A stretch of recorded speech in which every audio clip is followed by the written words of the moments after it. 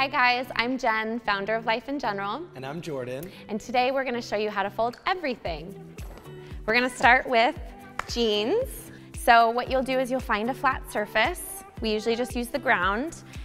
Make sure the zippers are zipped, buttons are buttoned, fold in half, tuck the butt, and then you'll do it in thirds, and then one more time, which is called a file fold. And depending on the size of your drawer, you'll either do it in thirds or in half. Next up is tank tops. With tank tops, again, you'll be putting it on a flat surface. You'll tuck all the way in, just not past the collar.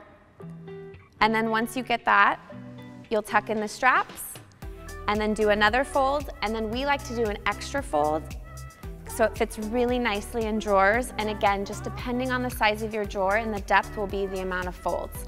You can also do it where the t-shirt is faced out so you can see what it is in the drawer or not, just personal preference. Next up, we're gonna show you how to fold sweaters. So same thing, flat surface always.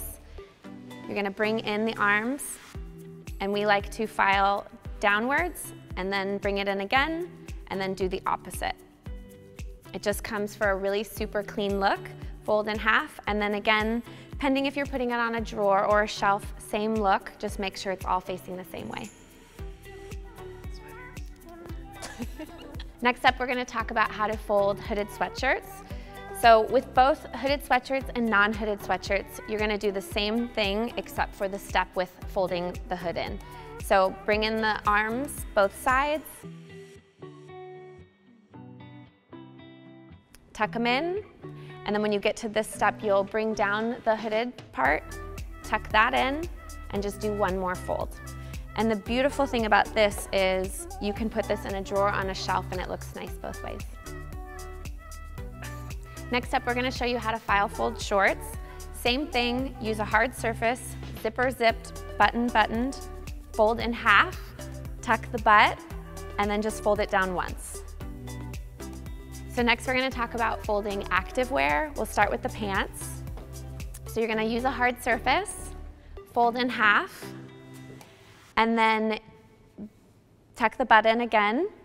And then what you'll do is with leggings, it's essentially a lot thinner material, so you need to do an extra fold to make sure it stays in the drawer. And then fold it again, and then one more.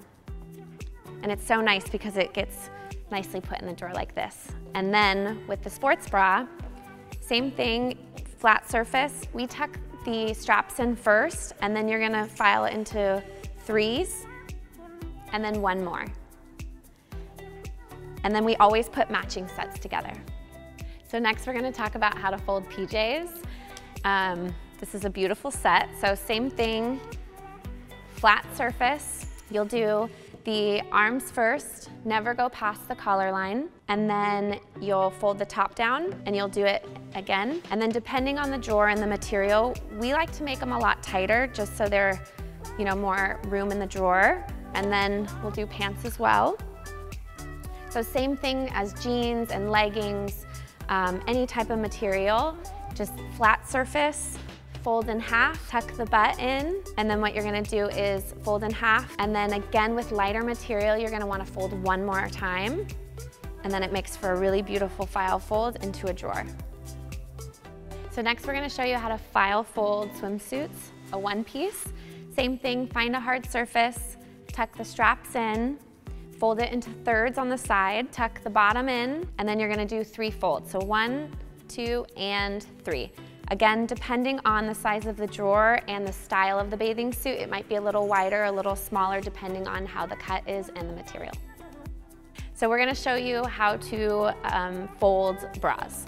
So whenever you have a cupped bra, the rule of thumb is never push the cups into each other. It ruins never do that. So it ruins actually the cup.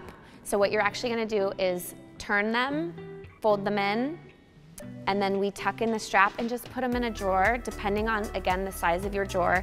If you have the space, and especially with certain type of bras, you can lay them out. We just love to color code front to back, light to dark, which is really nice if you have the space. If not, putting them together is great too.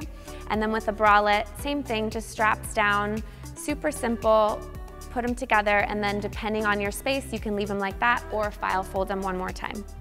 It won't ruin the cup at all because there isn't one. And there you go. Next, we're gonna show you how to fold a few different types of underwear. We're gonna start with briefs.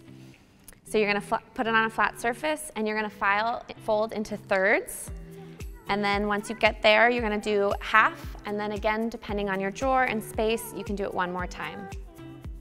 Next, we're gonna show you how to fold thongs. So lay it on a flat surface. You're gonna tuck the bottom in twice.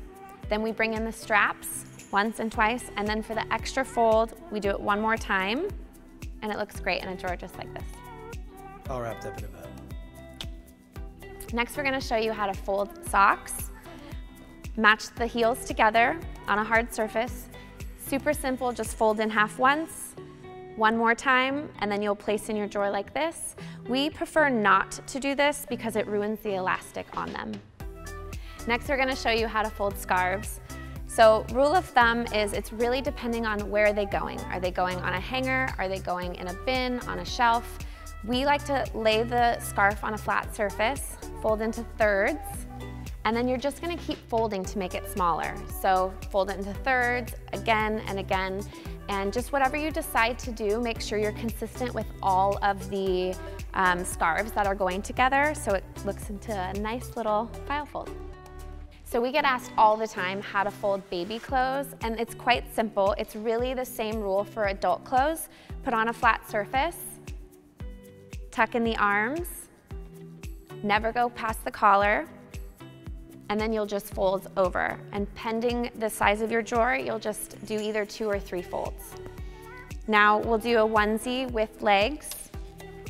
We love to button everything, but we understand that sometimes that's impossible, busy parents. We tuck both sides in, never go past the collar, then bring up the feet halfway, and then another fold. And then if you have the space, you can either do this or just one more fold. Last one is a onesie without legs. Tuck in the arms, don't go past the collar.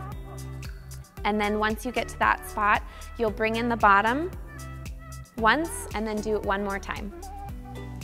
So whatever you decide to do, just make sure it's also nice that you have labels on your drawers if you can, by months. We like to go 0 to 3 months, 3 to 6, and then like items with like items. So onesies are together without the legs, together with them, and then shirts and pants. So we're gonna show you how to fold towels. So the rule of thumb that we use really often is in thirds. So you're gonna flat surface, fold into thirds, and again, depending on the space you're working with and the size of the towels, then you'll fold all the way again in half and one more. This is a very simple way to do it, but again, if you don't have this much space or if you have tons, you can really cater it to each space that you have. Next, we're gonna show you how to fold a fitted sheet. This is one of the hardest things to fold, so be kind with yourself. Yes, listen closely. I'm telling you, you'll be quite the catch. Talk of the party. Okay, so you want to put your hands in 2 of the corners, doesn't really matter which ones, kind of hold them like this, and then you want to flip your left hand, what's in there, over the right, so they're nested like this, and then you want to create the same thing on the other side, so you kind of have to like turn the sheet side out and tuck it into itself until you have the same nested corner. Like that. Once you get this part, you're good. Because then you just do the same thing again. You take the left hand and you flip it over the right. So now all 4 corners are nested into one pocket. And then lay it on a flat surface, floor, whatnot, and you kind of want to make this into some sort of a square. And then you're gonna do the rule of thirds. Then you're gonna fold once over, and then once more, and then you'll file fold in. And again, depending on where you're putting the sheets, whether you're putting it in a sheet bin or on a shelf, it looks really nice now and it's all put together.